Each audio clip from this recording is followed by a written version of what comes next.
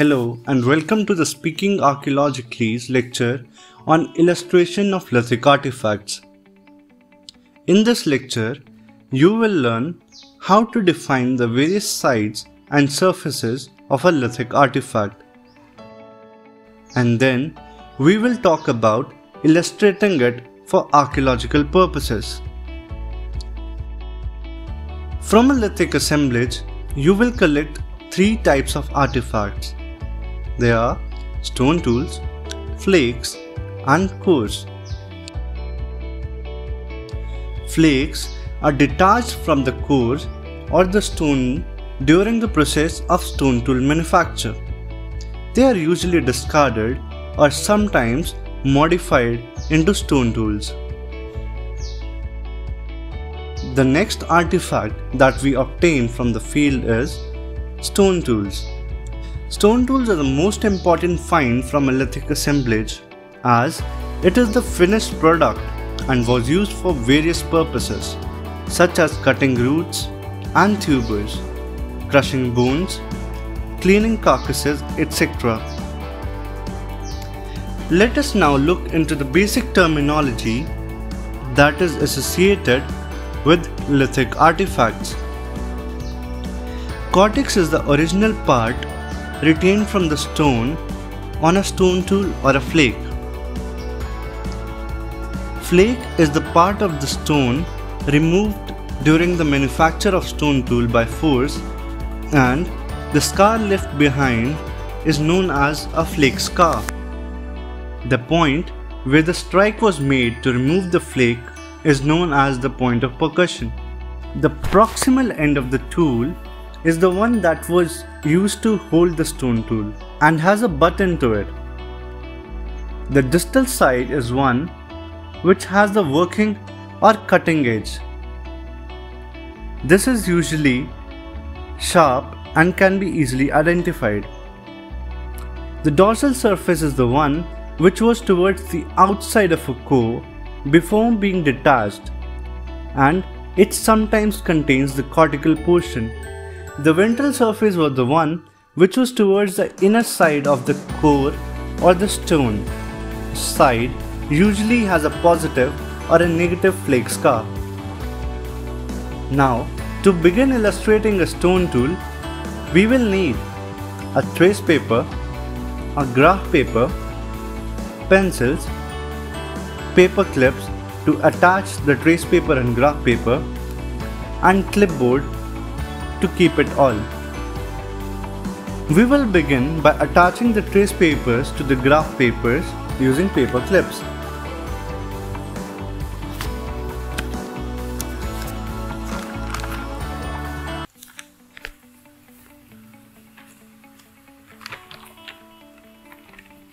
To illustrate the dorsal side, keep the artifact on the surface with its proximal end towards the illustrator and the dorsal surface facing upwards. The first step is to draw the outline or the perimeter. To draw the outline of a stone tool, keep a pencil vertical to the edge of the tool and move it around the perimeter, marking dots.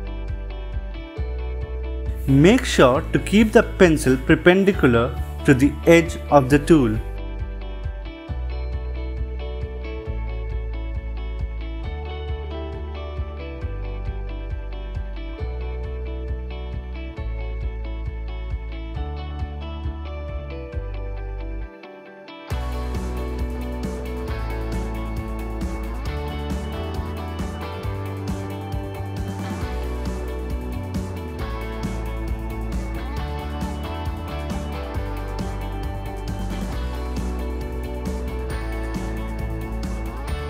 The dots should be marked around the border and lines should be used to represent scars wherever present on the perimeter.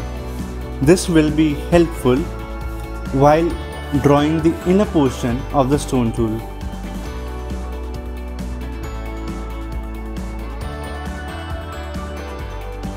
To complete drawing the perimeter, of the stone tool, join the dots.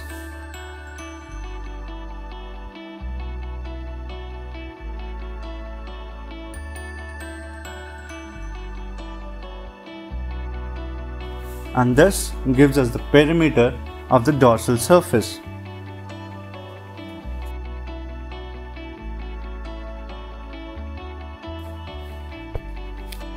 Let us move towards drawing the flake and flake scars. I have already drawn the perimeter here. Now demarcate the scar lines on the artifact with the chalk. It helps to highlight the ridges and then they can be drawn easily. To draw the inner portion, choose one of the scar lines you have marked on the perimeter as a reference point. Then, using a compass, measure the distance and plot it on the sheet.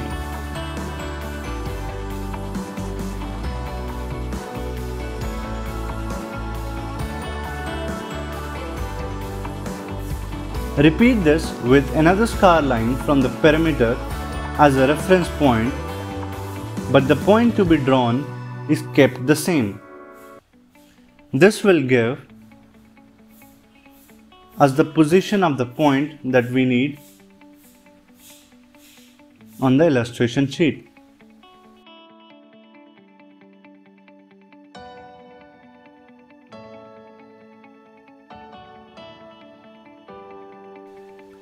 Repeat the procedure for all the points on your stone tool.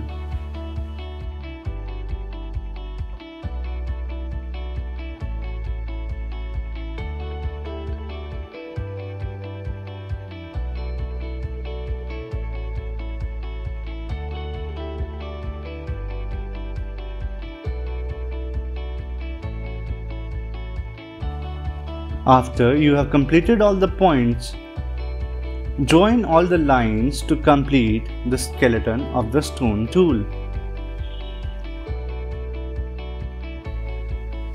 Now that we have a skeleton, we will move towards representing the flake and the cortex. We have our illustration and stone tool on the same plane. This part here, as you can see, is from the original part of the stone or the cortical part.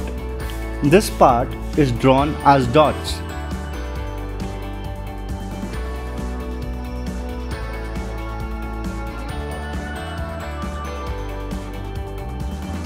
As you can see here clearly, the cortical portion is drawn as a number of dots.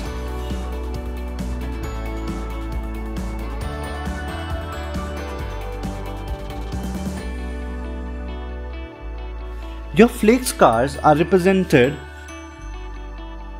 with lines that begin from the point of percussion and in the direction the force was applied.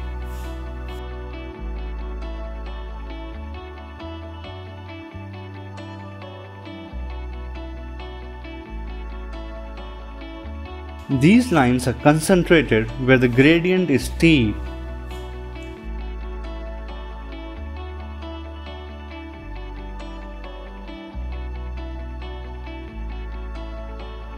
And in case the flake has a gentler slope, the lines are further apart, just like how contour lines work.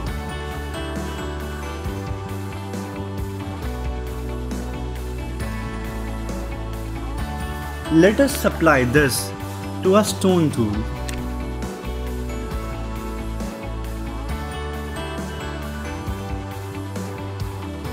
On this particular flake scar, the gradient is steep, hence the lines would be closer, and as the point of percussion is somewhere here, was removed by applying a hit here. You can see the ripple marks coming out. So we will draw the lines like these.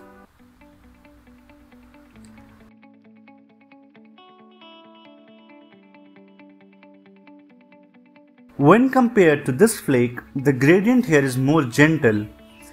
Hence, here the lines will be more apart.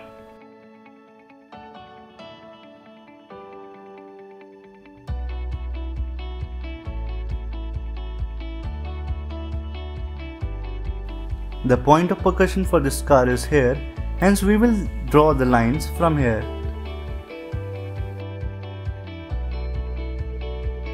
The lines here will be a bit apart from what we drew earlier.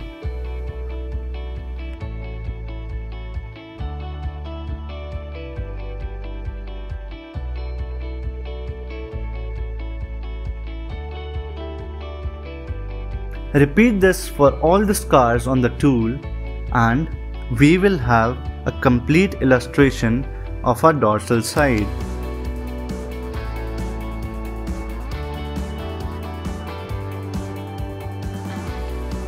Now let us move towards the illustration of our ventral side. As you can see, on this particular side, we have a bulb of percussion. It looks somewhat like a mount and has a convex character.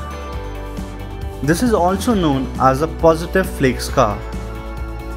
As you can see here, this was the point where the blow was made and ripple marks can be seen moving out of it. This part is known as the bulb of percussion. The illustration would start by keeping the proximal end towards the illustrator, and the process of drawing the perimeter would be the same as we did in the case of a dorsal side. The flakes would be drawn again using a compass and reference points from the perimeter. The pulp of percussion here is represented by straight lines in the direction of force to represent the ripple marks.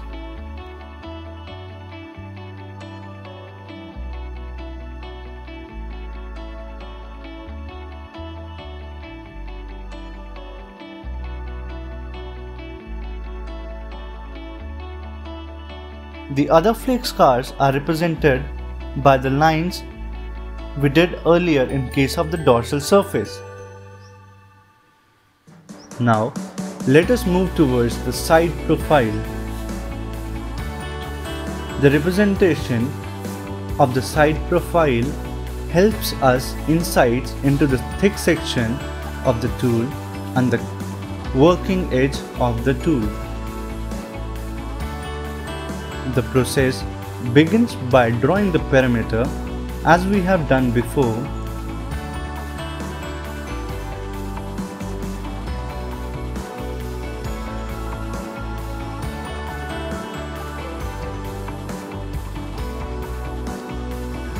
And this will give us the side profile of our stone tool.